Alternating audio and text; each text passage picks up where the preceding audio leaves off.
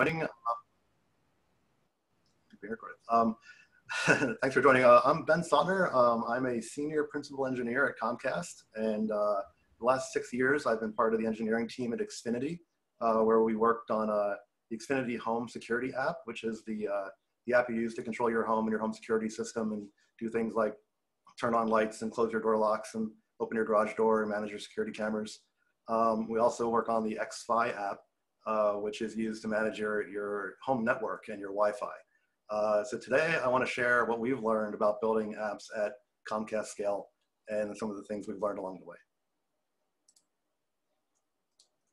So for those of you with the Xfi app on your phone today, or even if you're just a Comcast customer and you want to go to the Google Play Store and install it, there's also the Xfinity Home app if you use our home security product. You may notice that we just recently renamed it to Xfinity. We now refer to it as the Xfinity app. We've gone through this rebranding and we're really excited about it. So besides controlling your home Wi-Fi and being able to do things like you might have seen commercials around this, around pausing your home Wi-Fi during dinner or at bedtime, and you can now use the app to do many of the things that you could do in the Xfinity Home app, like view your home security cameras, you manage your Comcast account, view recorded security video footage, as well as do a lot of new things like use our new built-in network security and test your internet speed. You can also do things like purchase Wi-Fi extender pods or upgrade your modem and use the app to onboard those new devices when they come in the mail and pair them to your network and activate them. So what I really want to talk about today is a lot of what goes into making this app of this size and how we're able to work productively at a very large company with hundreds of developers with a common goal of shipping this product to our customers. So I'm going to compare building this app, which has been in production for many years. It's got a huge code base and millions of weekly users. But when I talk about scale, what I'm talking more about is scaling horizontally rather than vertically. So to explain that, when I say horizontally, I mean talking about all the diverse number of features that go into this app and everything that the app can do. So like from home automation and protecting your Wi-Fi network. So there are a lot of huge apps out there like Twitter or Instagram that have a huge user base and have to scale vertically to be extremely performant while doing some very specific features for their users. Xfinity needs to scale both vertically to be highly performant with millions of users, but also it needs to scale horizontally by being able to add more and more functionality and more features to this app. So an app this size, if you're just working in one code base, if it was just one big Xfinity app GitHub repo that we were all working in at the same time, the app can take something like 30 minutes to do a full build on. It can take 20 minutes to run all your unit tests. It can take almost like 2 hours to run UX automation testing and instrumentation. So this can be brutal for a developer who wants to make changes to a core code base of the app or to make a web service change without the risk of breaking something. So many moving parts. We also have 10 or so build variants to support partners. So other companies that may be using our technology with their branding. And so that alone adds hours and hours to take if you just want to get some code merged into the main Xfinity app's code base, just getting that pull request into our core code base can be very, very difficult and brutal for some developers. So we've overcome a lot of these problems. That's what I'm here to share with you today. What approaches we've taken to make developers really productive, to ship products really efficiently, and to build that app that a code base that won't collapse under its own weight as we grow.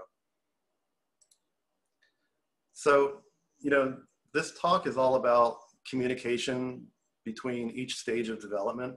So we use the development tools, a lot of the tools we talked about today at the conference, as a means to communicate each step of the development process to get new features integrated into the main Xfinity app. We want to make sure that developers are happy and they're productive and they're coding away and not trying to figure out how a new platform web service works or how an SDK they're not familiar with works. So each of these dots on the screen show like each step of the development process that I want to focus on today and how we address each one of these. So I want to take you down kind of our stack in the wrong place and talk about how we use open API standards to build our web services that can be consumed by something I'm going to talk about is open API code generator to produce like perfect representations of our backend services and perfect retrofit interfaces and models. I'm really excited to talk about that. We talk about how we use GitHub templates for spinning up new feature projects. So when a new team starts to add some new exciting functionality to our app, how we isolate those teams and how we use GitHub templates to make sure they're doing all the right things and building features that are going to work in the Xfinity app. How we build Android libraries and SDKs instead of trying to work directly in the main code base. So I'm really excited to talk about that. We do some really awesome things around building Android libraries and how we integrate those into the app itself. We also built out a structure for developers to work in what we call reference apps. So instead of trying to work off this giant monolithic Xfinity app code base, which again, might take 5 minutes just to hit the play button in Android Studio and get it onto your emulator, your device, and run it. Reference apps are really small. They only contain the features that you're working on, and you're able to work extremely productive in that environment. And then the very last step is I want to talk briefly about how we use dependency injection and Dagger to inject our new libraries into the main Xfinity app that I've been talking about.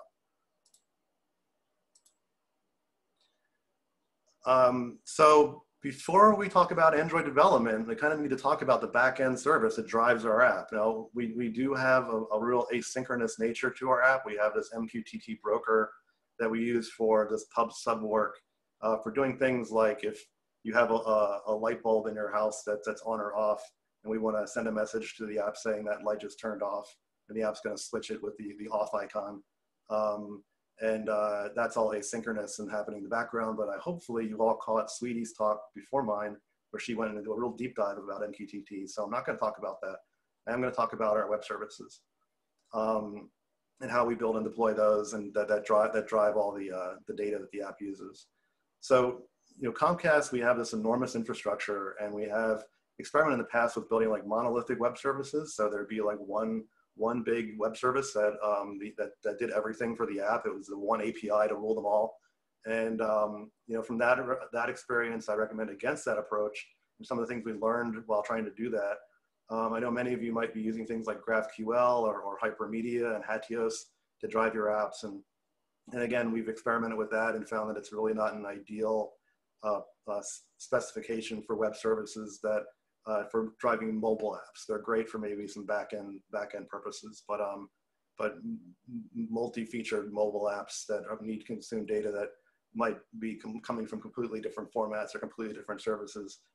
We find that building microservice-based open API, using open API specifications, make it so you can build and deploy web services and make changes quickly without needing some massive cross-team communications that you're about to make a change to some beast of an API or web service or some change to the app that might cause side effects.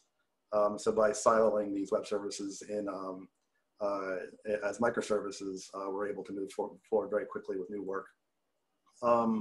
So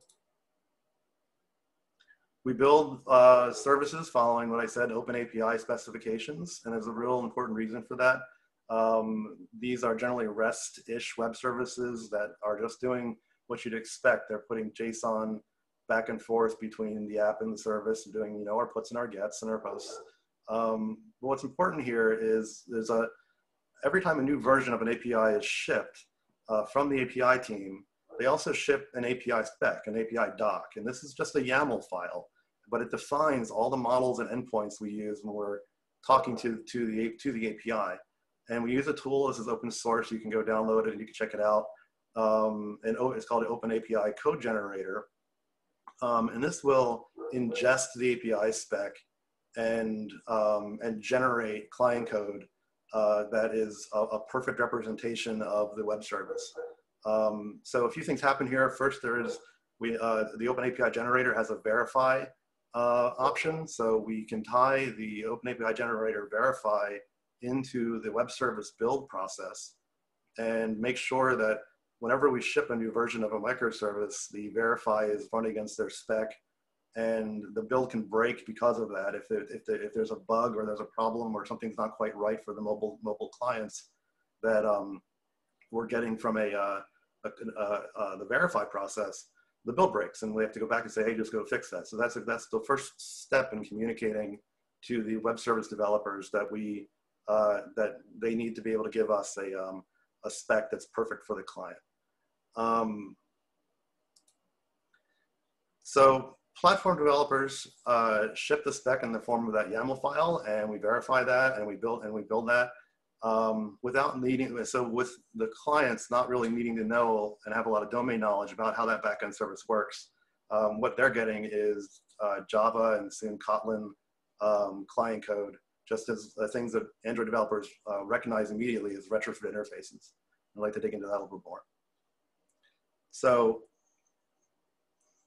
there's some of the benefits of doing this. The story I like to tell about back in the day, maybe 5 years ago at Xfinity Home, we had a field that our app, the Xfinity Home app, referenced for, again, it was a light on or off flag. So the field's name in the JSON was on equals false or on equals true. And you know, that somebody on a web service team decided, hey, that's a little archaic or that's not very descriptive. So they renamed the field to is on equals false or is on equals true. And because at the time we were writing our retrofit interfaces by hand, and our object models just based on kind of interpreting the JSON that we're getting from the services. And a lot of you may have done this, where you make a test call, you get some JSON, you maybe use a JSON to Pojo or JSON to Kotlin data class a tool, and you're kind of maintaining that API client from manually. And because that was the case, we didn't notice in the client team, and instead of getting an on is true or on is false, we got on was null because the field was changed. And that caused a runtime crash. So we caught it pretty early because we do a lot of regression, but using this paradigm, you, by giving the client teams new builds of a client library that are representations of your web service, as soon as we bump the version of the library that we're using, we get a compile time error because we were referencing in our code an object that had a field called on that was gone. And so we import the new version of the library, we compile our code, we get a runtime error. So the real magic here is that we pushed the identifying changes and bugs to web services from runtime, and potentially at runtime in the hand of one of your customers, to compile time at on the developer's workstation. It's real easy to find and fix. So, you know, as I said on the first slide, this talk's all about communication, and by the API spec communicating back to the web team what the clients need, and then this is a way that the web service team can communicate to the client team that, hey, we made changes to our service you need to adapt to. I wasn't highlighting my little arrows. I was worked really hard on getting those yellow dots to line up. So this is a real quick example of exactly what I've been talking about code gen. And you know, up in the right-hand corner of my slide, I have the code gen, a list of the code generators. It's just the top of it. Actually, the Open API code generator is a highly supported open source project. That list goes on and on. You can generate client code of just about any language that's out there. So we are using the Java one. We're generating Java client code and RX Java observables inside of our retrofit interfaces. There's a Kotlin one. It's just still a little green. It's an open source project, so everybody's encouraged to go in there and make it better. But I'm certain that once the Kotlin generator does what we need it to do, we'll be ready to use it. So again, this is oh, my square's off. Sorry about that. I wanted to highlight the first part of this, the Java jar So if you just to read through this, you have a command. It's just running a jar file. It's executing a jar file that's calling generate, ingesting, just reading this right from left because my boxes aren't working. You're ingesting an API doc that's hosted on a web service.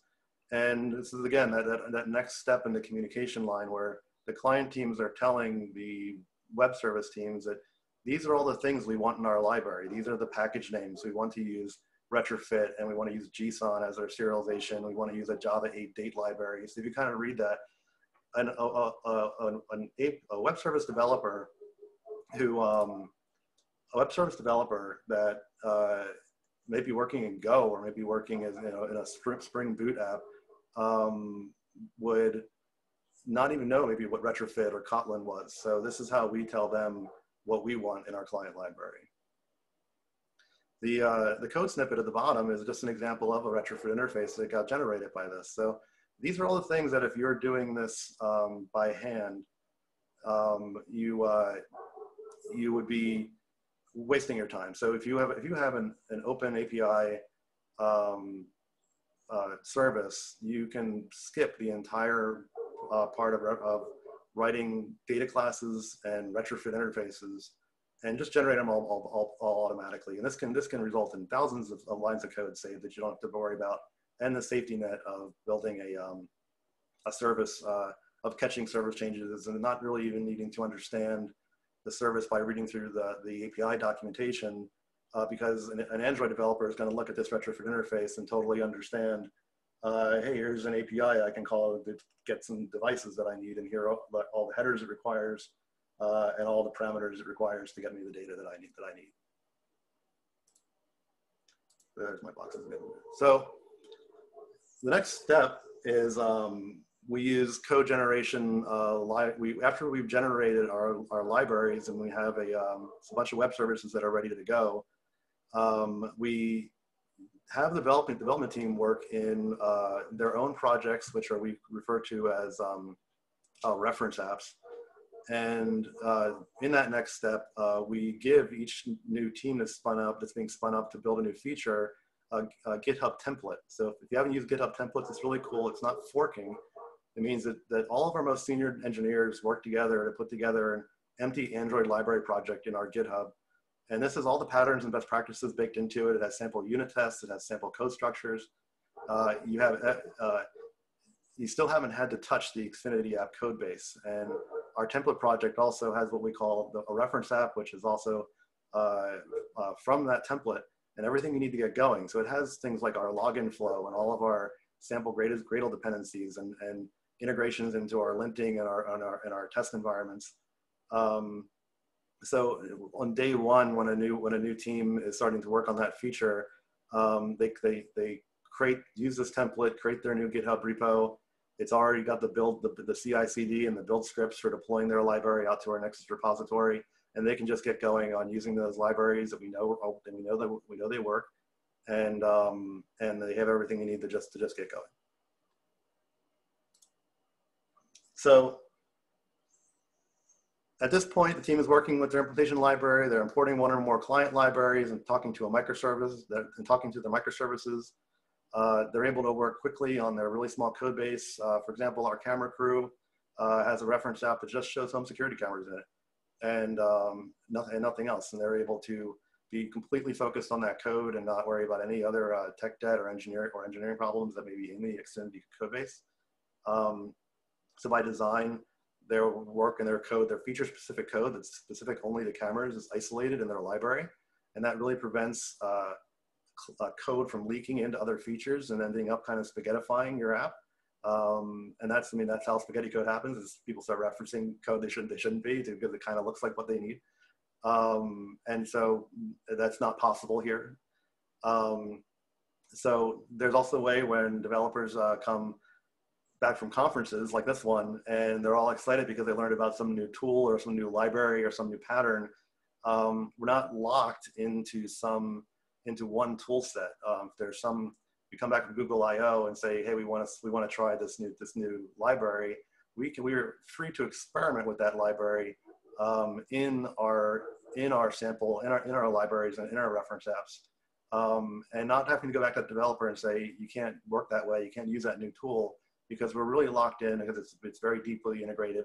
Another older thing is deeply integrated into our app. So something like we switched from RxJava to coroutines, you know, we were able to write new features completely with Kotlin and coroutines because we weren't locked into RxJava in that case. And in my opinion, that really allows us to attract new talented Android engineers who want to work with the cool new technologies, and not going to some huge company like Comcast and saying, you know, hey, you have to work with these really old tool sets and these really old libraries because we're stuck with them because we started working with them 5 years ago.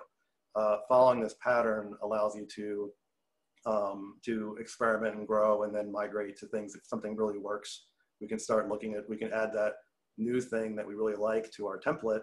New libraries will be generated using those new tools, becomes part of our day-to-day work. And then also going back with some, you know, treating the old code like, you know, tech debt, and circling back and updating new libraries and making sure our app stays as modern as possible.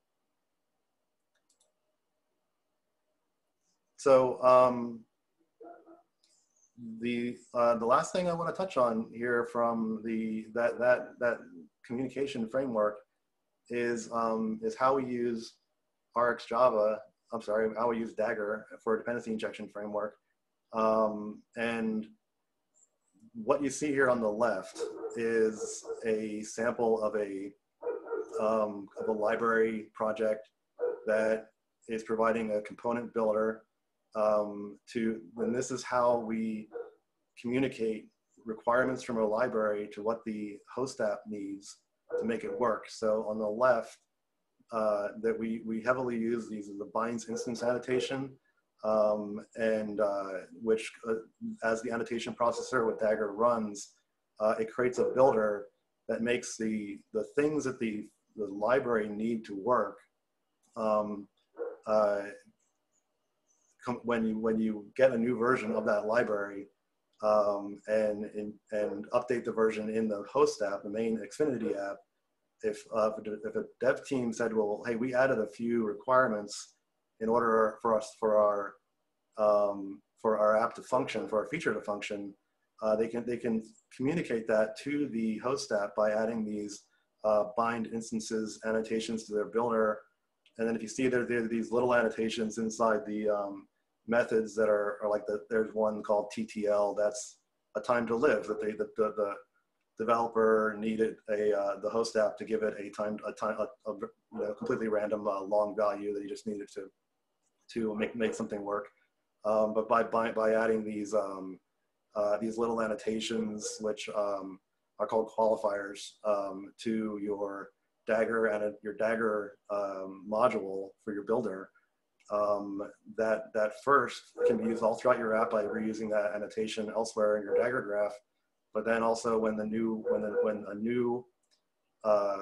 version of their library is released, the implementer of that library immediately knows that, because when they up the version, they get a compile time error, and they have to go in and see what new thing do I have to add to this library to make that work. So I think that's really, really cool. So, you know, these are the lessons that we've learned over the years, many of which are I have some of these personal opinions about how to build an app, not only that scales horizontally with more and more users, and horizontally with many more diverse features. But also, if you're building an app that has the potential to grow very large, that means that you as a developer are going to grow as a professional engineer. You're going to need more and more talented engineers to join your organization to help you continue to build that app. And also your org will grow and your app will grow and contain more and more moving parts. So like over this time, new exciting tools and technology will become available to you, and you want your app to be able to migrate and adopt these new tools and avoid like a lock-in. So your app is going to mature and need to have these features replaced with new versions, and you don't want that to be totally time-consuming and require major surgery to your code base. So the biggest takeaways I'd like to leave you with, and these are just a few, last lessons learned that I've learned over the years of building big apps, is avoid a monolithic app. Try to avoid the temptation to build one big app, and see if you can separate your functionality up into libraries. Multi-module projects are fine. I'm not a huge fan of multi-module projects, but they have their time and place. Avoid trying to build the big web service that does everything, and target microservices, and some services can stand in front of those services to consolidate their functionality, but still try to avoid making a one-size-fits-all web service. You really want to make it okay for your developers to try new things in their library, and also make it okay for your business leaders to try new things on your platform. So you might have some business person come to you and say, hey, we've got this third-party SDK, we want to put it in our app. And a lot of developers, our brains explode when we hear that, because we don't want to adopt a third-party SDK. But by following this kind of pattern, you can isolate those SDKs, those third-party SDKs in those libraries, and then really easily switch them out. So when they change their mind, it'll be real easy to import a new different library that implements a new different third-party SDK, or take it out completely. And that really just that if you're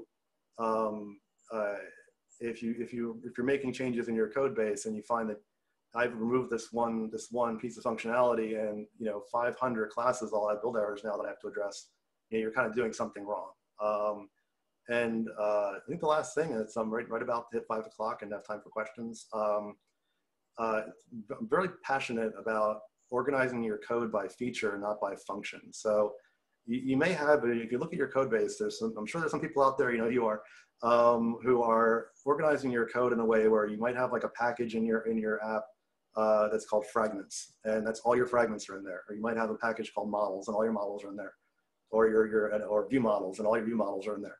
When you start to grow and add more and more fragments, that might make sense if you have like 5 or 6 fragments or 1 or 2 activities, and they can be in a package called activities.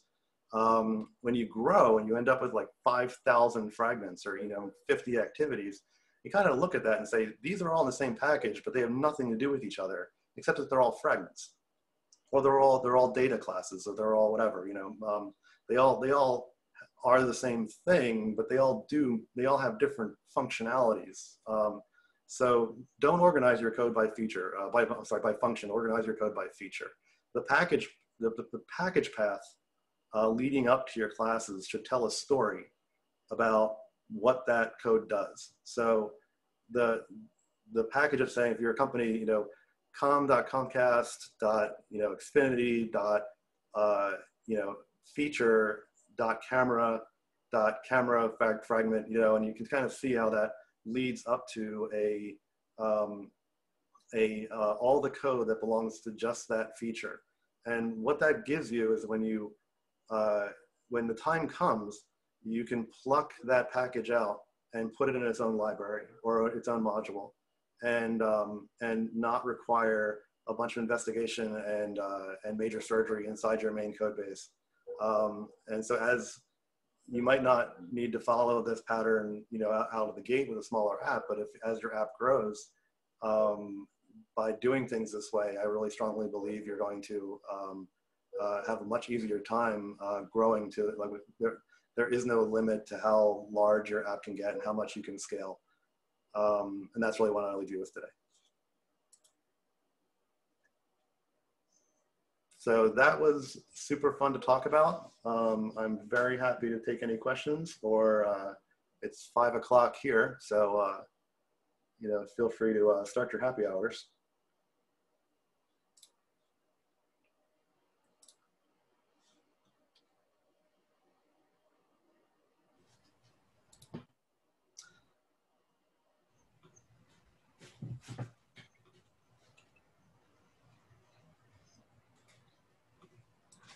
Great, well, I don't see any questions. I will be very happy to stay on as long as there are people in the room, and feel free to, moderator, feel free to unmute people if they just want to talk. We have 15 more minutes, and and also I'll be available on chat, and I'll be online all day tomorrow. Yep. Hey, Benjamin, good talk. Yeah, folks, if you have any questions, please use the chat to ask those questions. And if not, I believe there's a Slack channel you can always reach out to Benjamin in regards to that. Yeah, we can keep this line open for however long it needs. I know there's another session starting soon.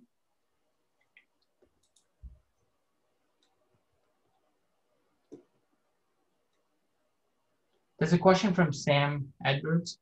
How do you handle UI and unit tests in the pipeline? Great question.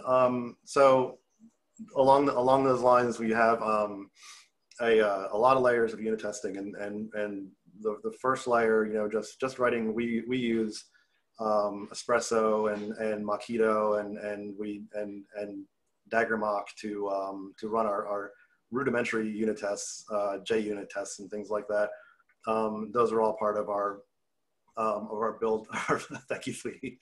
That is part of our build pipeline that goes into all of our libraries and the main Xfinity apps. There's a much longer, like, full regressions. This would be like unit tests that run against our pull requests, which we kind of want to get them verified and code reviewed and merged within a reasonable amount of time.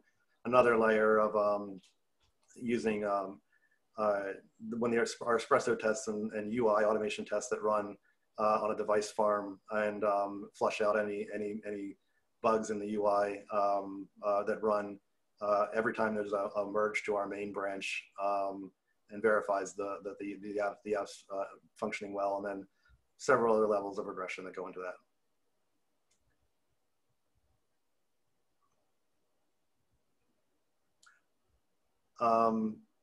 What challenges did you face testing different apps? Well, you know, what you mean is I've the apps in my portfolio. I've worked on Horizon TV out in Europe, their cable app, and you see some of my code in the QVC app and things like that, and especially Xfinity Home. One of the biggest challenges, I think, is UI testing.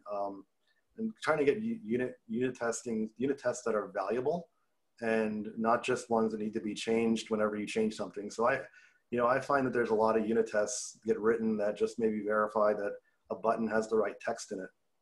And I don't find a lot of value in those tests, and I think that it's hard to manage making sure you're writing tests that have a lot of value and will catch bugs and give you high code coverage, and not a test that you're just going to need to rewrite. When I change the text in that button, all I have to do is go back and change the text of that test. But I look at what it's looking for, and there's not a lot of value in that.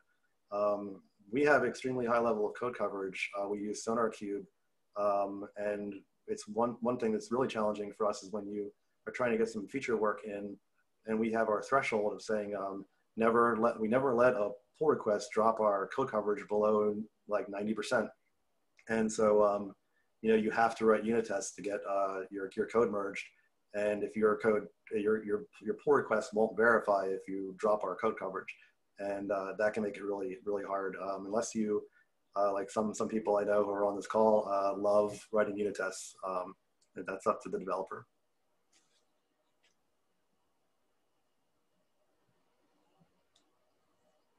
Just to verify Sweetie's question, of course I'm awesome, right?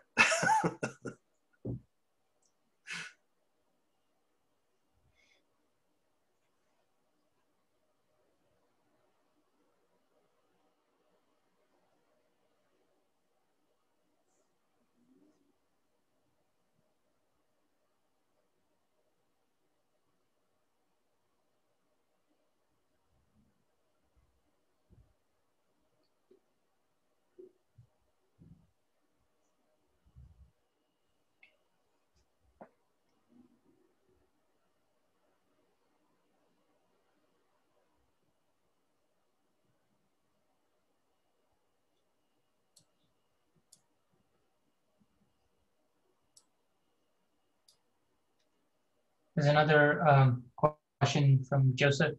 Did you face any challenges as folks may have moved to home office due to COVID? Oh, great question. So We had a special situation at Comcast because if anybody's not from Philadelphia, and you know, by all means, Google the tallest building in Philadelphia. We just built a brand new headquarters in Center City, Philadelphia. It's the tallest building in Philly. It's called the Comcast Technology Center. It's really cool. It's super modern. It has some.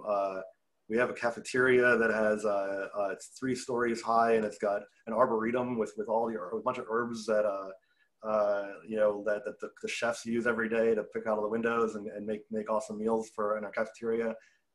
So we all like really were excited to move into the CTC, and we all had to go home. And you know, personally, I know my desk plant died, so that really upsets me. I was taking really good care of it, but me personally, you know, Comcast is very good at supporting telecommuting and working from home. So we always had a very flexible work from home policy in our organization, and it was very geared up to work from home. I feel like I'm highly productive out of my home office. I have you know, what amounts to a supercomputer sitting next to me, and that I code on every day. And you know, going back to the office and working on my desk computer was a little slower. So you know, a lot of us, because working from home came kind of naturally to a lot of us, we were actually able to work. I'm personally able to work a lot more productively out of my home office, not having to take that 1-hour train ride into the city every day. So other people have different challenges. We've been doing a lot for each other as a team to keep our spirits up. So we have these, sure a lot of you used to, we have our online happy hours, and we've had trivia nights and other things to kind of keep us all connected. But great question, thanks for asking.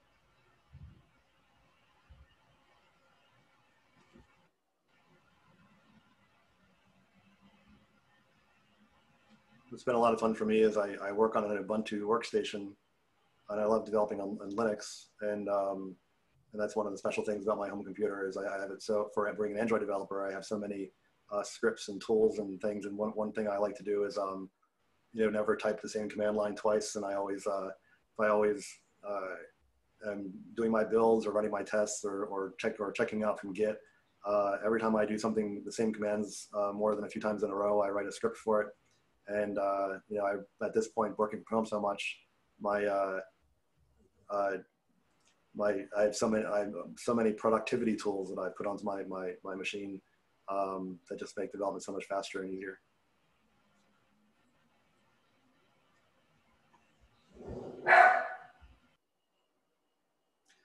Did you face any challenges as folks have moved to home office due to COVID-19? And how many apps do you handle intermittent network connection? And what is built into your standard pattern connections to Comcast server side? Let me try to understand the question. So our apps, we build apps that are designed to be offline sometimes. So and intermittent network connections. Now I have, especially Xfinity Home, where when I was working when I was working on downtown Philly, I would take the train home every night. And I would use the Xfinity Home app. And what would happen there was we would, as the train is shooting from Philadelphia down the main line out to where I live, where I'm constantly dropping and transitioning networks. So I'll pass a train station that has an Xfinity hotspot. My phone will jump to that, then drop, then get a 3G network and then a 4G and then drop again. And it was really important to me. That was my way of testing the app to handle intermittent network connections. And so it's good for us to be able to test our apps in this kind of environment where we're all on our home networks and almost more of a realistic environment for using a home security app. I can tell you at CTC, we've always called it very Wi-Fi polluted. We have hundreds and hundreds of Wi-Fi connections because our home security systems need a Wi-Fi connection to work. So they're scattered all over the floor there.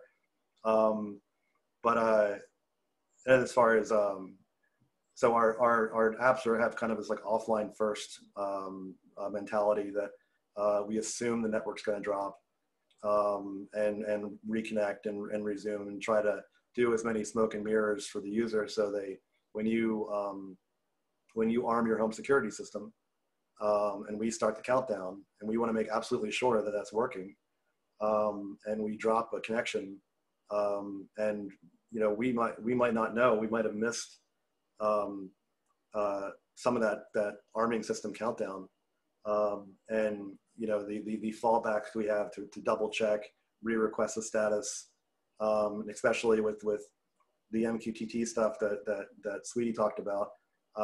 There's that quality of service where if we missed, we expected to get a message back from the broker, and we missed it, to double check and get the status of that device. So that's all really interesting. That's really a big part of what we do is keeping the app going while it's a mobile app. It's meant to be moving from place to place and changing networks and losing network and regaining it while the users are using it. I hope that answered your question.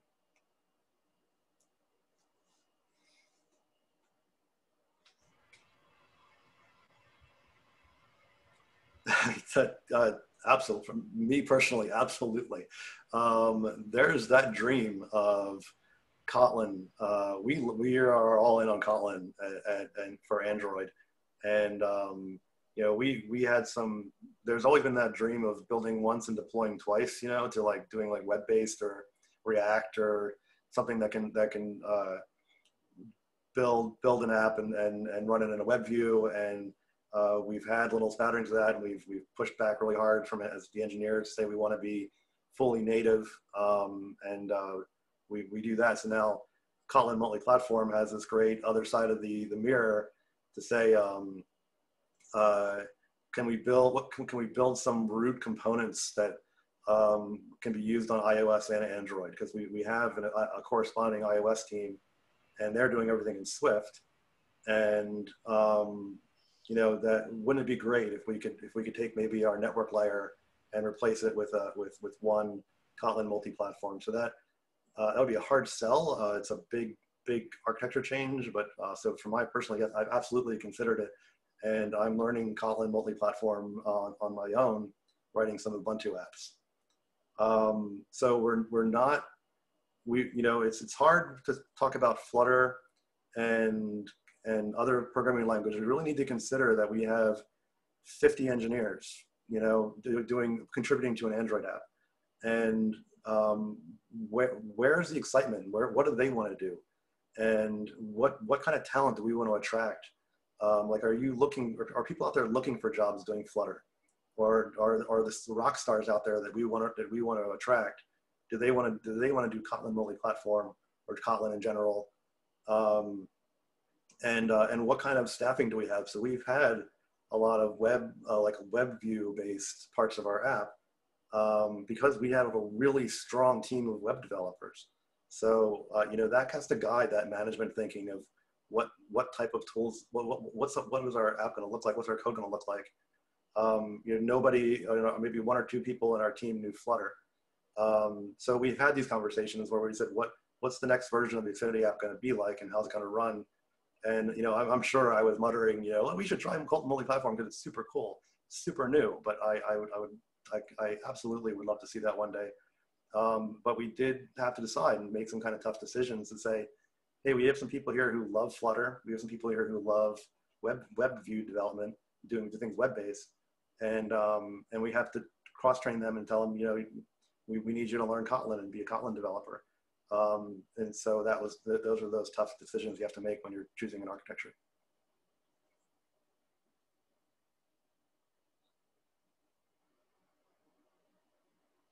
Great questions, guys. Thank you so much.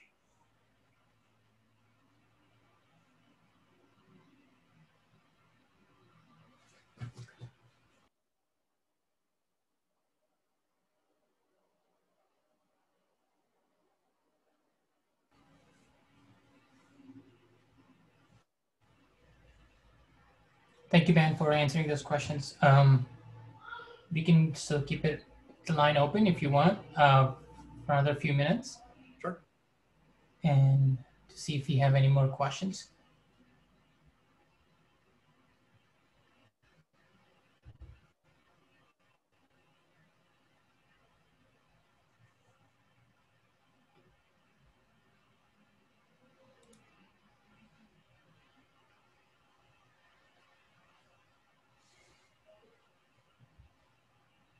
Carlos says, thank you for your answers and presentation. That's my pleasure, guys.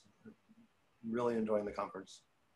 I hope to meet you all in person at better times. Android 2021. Absolutely. We had an interesting experience with COVID when everything went down. The mobile teams all rallied to get help for, in our apps.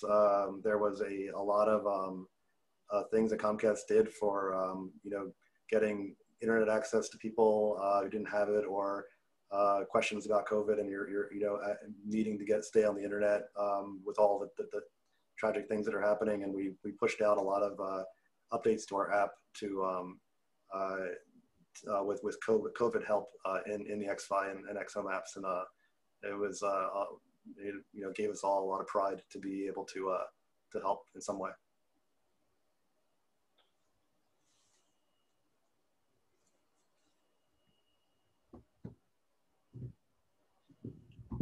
Special question. How do you focus on UI across multiple languages to deliver to customers? What is built into your process, and what do individual apps need to do? So, we have the Comcast in general has about 10 different apps out in the stores. And we try to write UI using our latest pattern. So if we're building something new, so we right now today we are writing things twice. We write Swift UI using Swift. We use UI using Android tools, and but these processes. So other apps that use different languages, maybe there are a lot of Java apps out there and things like that, have completely different build processes. And okay, thank you. Yeah, that's interesting. We have developers all across the country and all across the world, and we usually love that when we do have syndicated partners who use our app in Italy, and we have some Italian developers, and it's so great to have multilingual people on the teams who can manage that. I'm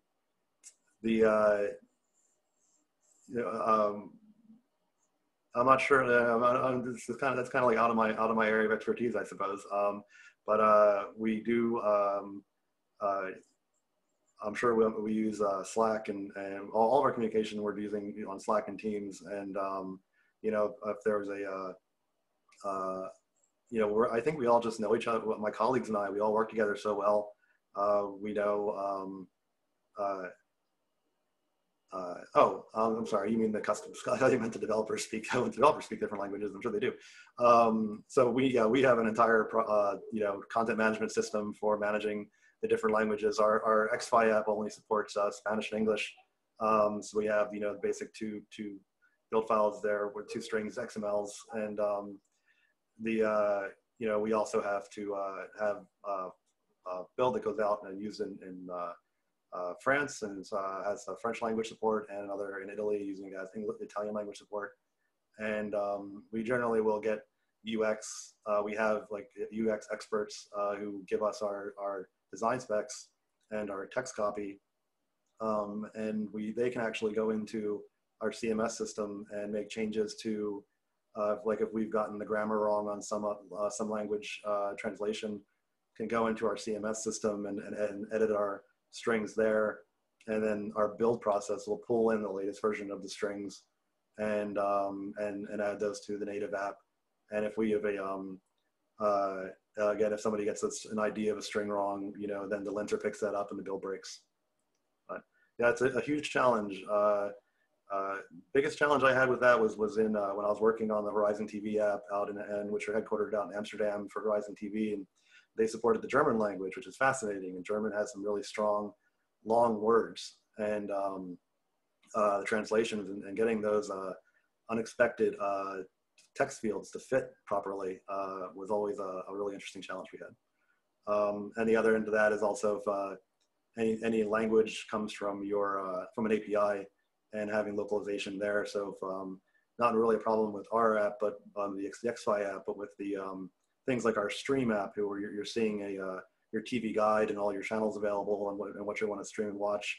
And a lot of those are localized to give the right language, but on a dynamic standpoint from API calls and downloading content, as opposed to your strings XML file. I hope that answered your question.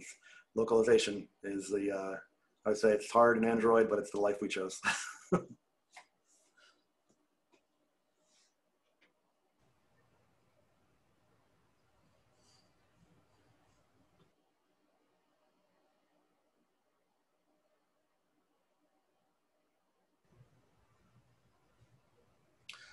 So accessibility is another one of those challenges. Comcast has an entire department dedicated to accessibility. We have people who work for us that have disabilities and are on those teams, and they're amazing to work with. This one gentleman I work with all the time who's completely blind, and he will use our app and the accessibility features in our app like light speed. He's super fast at it, and he'll show us how to, and we try as developers, he tells us like, try using your app and close your eyes. But we have what we call, what are called accessibility audits, where we actually ship our apps off to third parties who will tell us, first off, if an accessibility feature is not working, like a talkback's not saying the right thing or doing the right thing, but then also what goes in like fundamentally into our designs that make sure, hearing impaired, visually impaired, physically impaired people can use our products. It is absolutely in the center of Comcast. We have an entire accessibility lab where all of our products get tested, and really cool place to go into. It's essentially like a giant living room with every product we have that are constantly being tested. So that's a very important topic to us, because we have a huge customer base of people with needs like that. And I don't really have any there. When we actually just had a meeting about this the other day, there aren't any really good tools today to like automate accessibility testing. And that would be a really cool thing to work on one day.